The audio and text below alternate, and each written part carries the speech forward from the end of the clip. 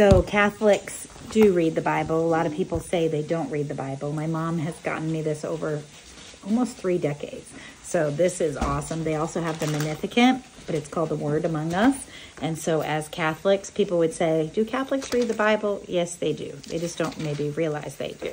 So today is the 6th, and so there's prayers just for your morning. And so if you ever did the Liturgy of the Hours, which our priests do and our deacons do, this is a lot that's called Liturgy of the Hours, Lectio Divina. So anyway, your first reading is always, wait. Oh, this one's different because, okay, hold on. Okay, let's pretend it's a second. We're teaching everybody. Oh, it's usually Old Testament, but for some reason these are, okay, hold on. It's because it's Christmas season. All right, let's just give you a date of the 15th. We're just going to pretend. Okay, so usually the first reading is Old Testament, always. So that's the Old Testament, teaching them.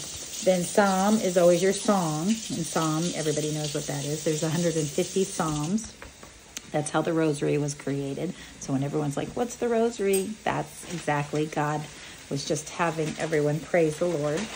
And then your Gospel is always Matthew, Mark, Luke, or John. Always, always, always, always Gospel. So there's 3 cycles, an A, and a B, and a C. So if you went to daily Mass every day and on Sunday, you would read the whole Bible in 3 years. So that way it just kind of helps. So anyone else, just God bless you and have a great day.